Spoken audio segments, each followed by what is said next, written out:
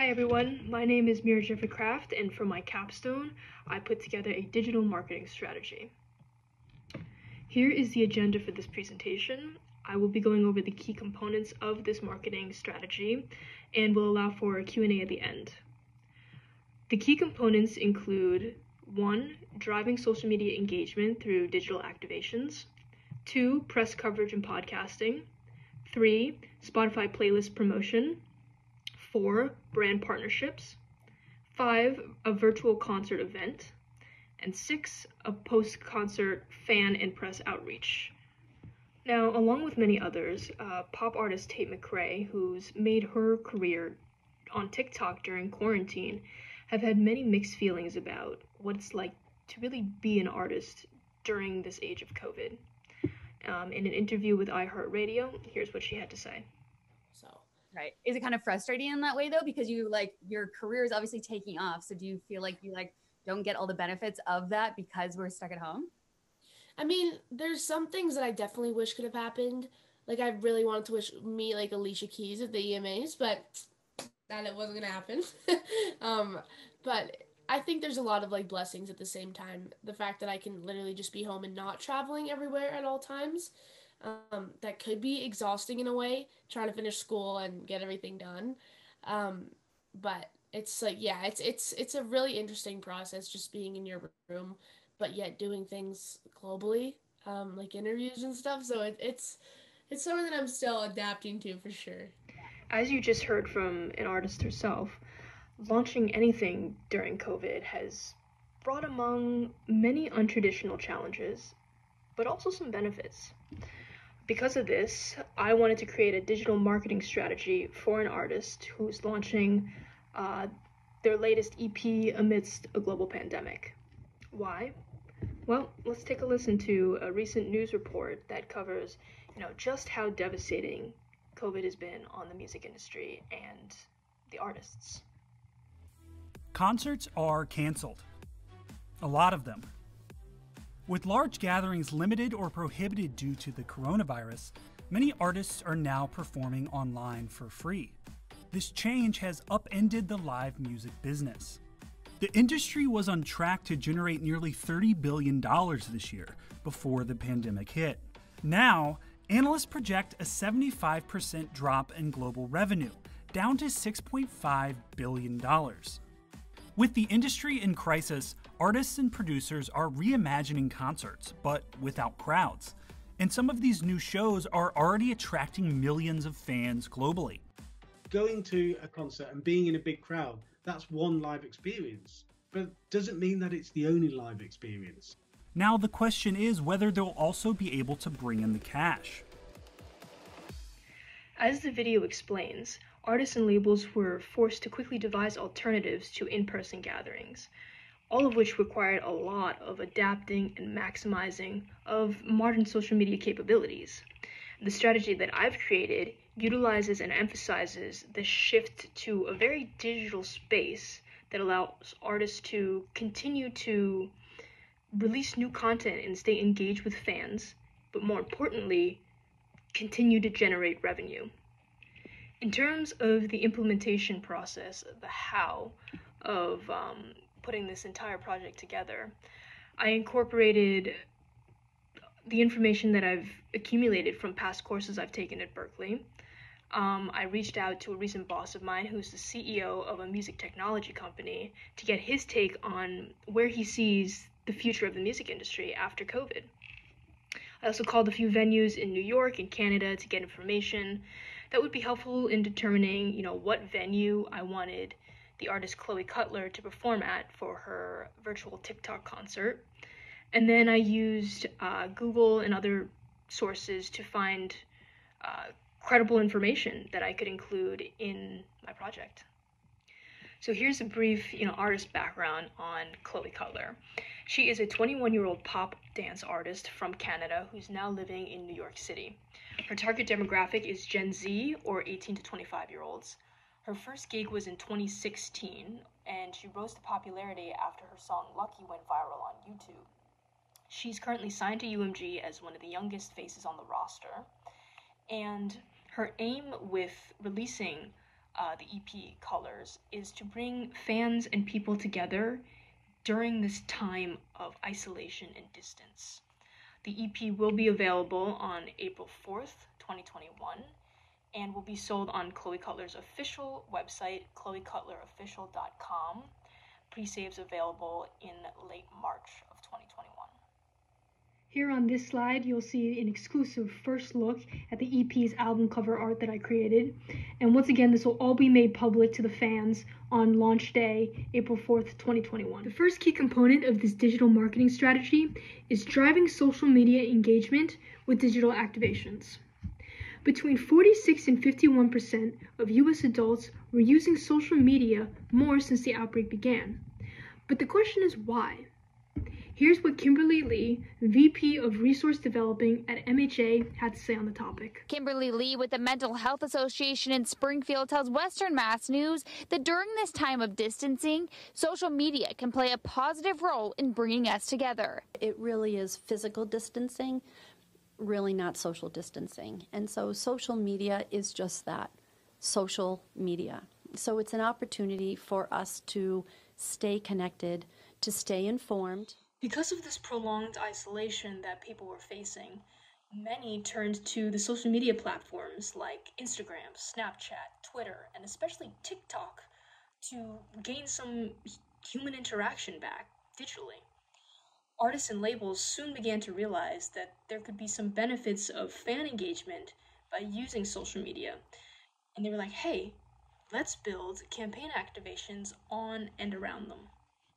This brings me to the first digital activation of Chloe Cutler's marketing plan, which is Instagram. And so she'll be taking advantage of this platform by posting numeric countdowns on her page that will count down the days to the album's release, or the EP's release. She'll also host a 30-minute live Q&A with fans that'll engage and discuss the possible songs that might be on Colors. She'll also utilize the Stories feature and launch a scavenger hunt that'll drop hints as to the location of where this TikTok live stream event might take place. There'll be 15-second clips posted every other week leading up to the event itself, and they'll all contain image clues. There's only going to be 10 winners of this contest who are going to be allowed 10 guests with them into the stadium arena, and this will adhere to the 100-person or less at a gathering COVID restriction. The second digital activation is Twitter. And on Twitter, she's going to be posting teaser lyric tweets, which will heighten fans' curiosity and also drive her tweets up on the algorithm so that it'll gain more exposure. She's also going to post the album cover preview to spike some fan chatter. And also, she's going to launch a hashtag campaign mixed with a virtual meet and greet using the hashtag #LetMyColorsShow.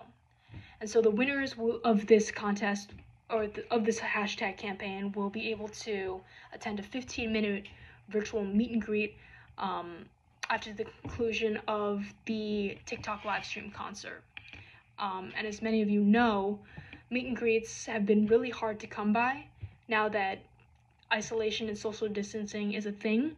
So integrating a meet and greet into this plan is vital. Next up, Chloe Cutler will be taking advantage of her official website. On this official website, there will be a subscription mailing list that is launched using MailChimp, where fans will be able to stay up to date on all news Chloe Cutler. She'll also have exclusive merchandise available on her website, much like what Travis Scott did with his Astral World merch. So the first 200 people who log into the live stream, the TikTok live stream, will be given an exclusive code that they can use for 50% off their entire purchase. So this adds a lot of incentive on the day of the TikTok live stream for people to log on first, get engaged, and spread the word on the event. TikTok has become the holy grail of digital activations in the music industry. It's become a huge turning point. And because of this, Chloe will be utilizing the platform by hosting a viral dance challenge featuring TikTok's it girl, Charli D'Amelio. And the hope with this is that fans will be able to engage with the post and duet it. And this will push Chloe's content up onto the TikTok algorithm, and it'll be able to be seen on the homepage, also known as the For You page.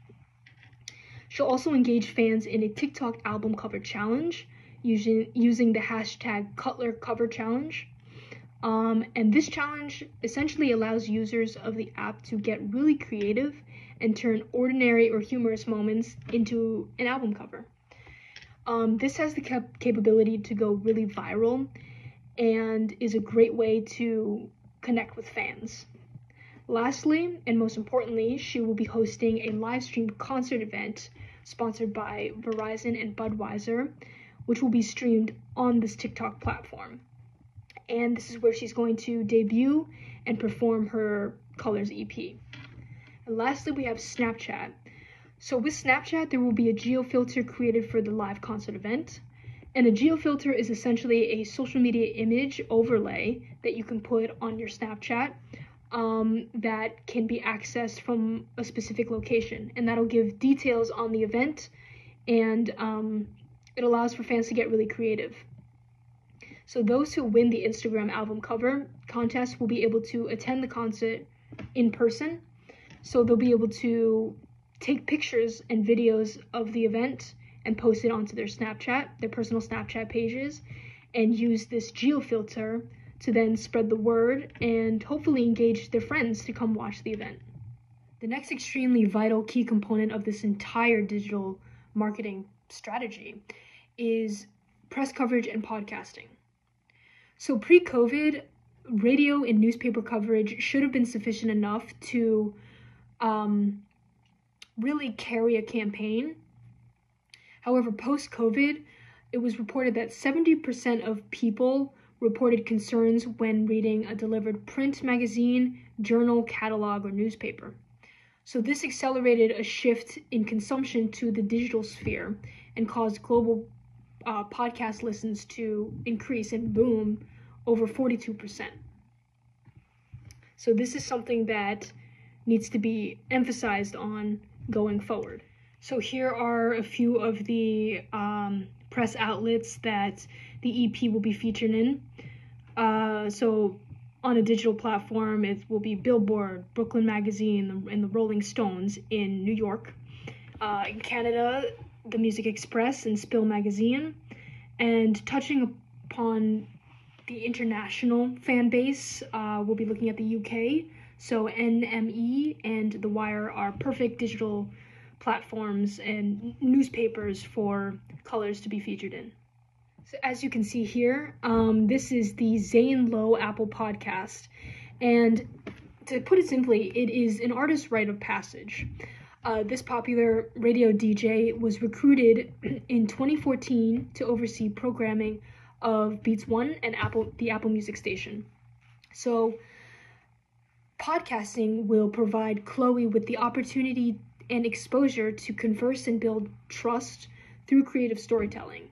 Not only that, but being able to be placed on a podcast puts your content and your brand as an artist in front of millions of more people, because they can easily just download the podcast, especially if they have Apple already, onto their phone and listen to you on the go.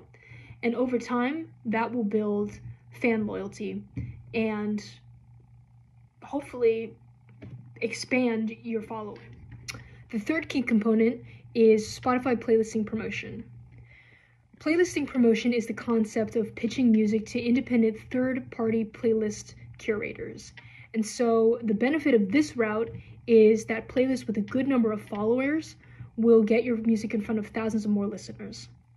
That means that there is a greater chance of more streams globally on the day of release, which is essentially the goal. And as you can see here on the right, there is the timeline and budget of this key component. The next step is how. How do you get your music onto a playlist? So first what we would do is upload Colors, the EP, to Spotify for artists. Then we'd build a lot of interest over time and pitch it to curators. Then we'd utilize the mailing list to gain engagement and interest with our fan base and run a pre-save campaign on Spotify.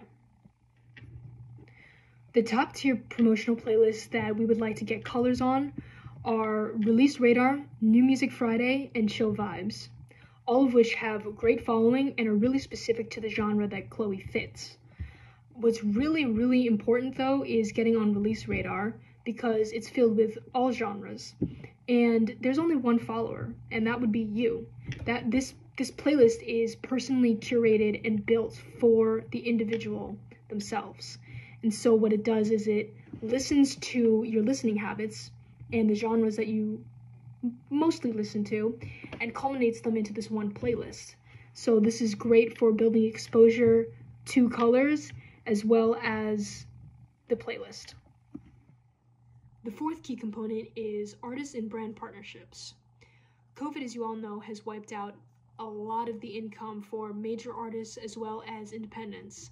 So as a result, they've turned to brand partnerships as a source of revenue. Because of the isolation and the distance that comes with COVID, dating apps as a result have boomed. Tinder and Bumble have actually just launched a video dating feature on their apps, which opens up an entirely new avenue for partnership opportunities. Here's what the CEO of Bumble and Tinder, Whitney Wolfe Herd, has to say on COVID and how it's affected online dating and how it'll be affected moving forward. Whitney, we all debate every day on CNBC what the likely bounce back will be for places like restaurants and bars. Do you think it might be a bit weaker, therefore, than some expect based on more dating virtually?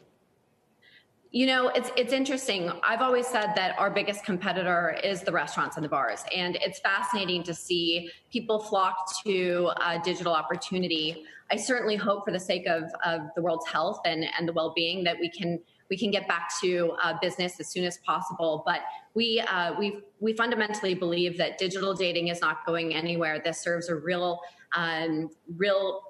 valuable place in people's lives, whether it's love or friendship or business. We offer business connections, we offer friendship. And so I really encourage everybody right now to lean into these digital connections while we all remain safe at home. As you just heard Whitney explain, people need to start leaning into dating apps as a source of connection and business moving forward. And one way to do this is by integrating this into our marketing plan, by facilitating a virtual date with a fan. So in this activation, Chloe will team up with Tinder to conduct a virtual date with a lucky fan. And not only does this build excitement around the EP, but it also brings more users on to sign up for Tinder. So it's a mutually beneficial arrangement. So a DM will be sent to the winner for permission to record their 40-minute virtual date. And if they say yes, then it will be posted to all of Chloe's socials after the event. So this is a really, really great way to take advantage of the pros and cons of COVID and turn them into something beneficial to the artist as well as beneficial to a brand, such as Tinder. Now, getting to the most exciting part of the marketing plan, which is launching a TikTok virtual concert event. And so as you can see on this slide here, below you'll see the timeline and budget with the approximations for about how much this is going to cost, along with a quote from my former boss, who is the CEO of music technology company New Agency. And within this quote, he explains kind of his predictions for how the industry is going to look moving forward past COVID. Here on this slide, you'll see the event details as well as the schematics for Budweiser Gardens in Ontario, Canada, where the TikTok live stream will be taking place. In terms of ticketing and monetization, since this is a virtual concert, this will be done a bit differently than it would traditionally. So it will be free admission for all attendees. However, monetization will be available through TikTok and all 50% of the proceeds will be going to a small business, and 50% of the proceeds will actually be going back into the artist's pocket. So how this works is TikTok users can actually buy coins that will translate into real money via an in-app purchase. And to make things even cooler is that since we're teaming up with Verizon, Verizon customers will gain access to exclusive camera angles using their Verizon mobile app. So this is, once again, another incentive to bring people to watch this live concert event. And now the final key component of this entire strategy, post-concert fan and press outreach. As you know, meet and greets have always been a very, very important part of how artists connect with fans and build loyalty to one another.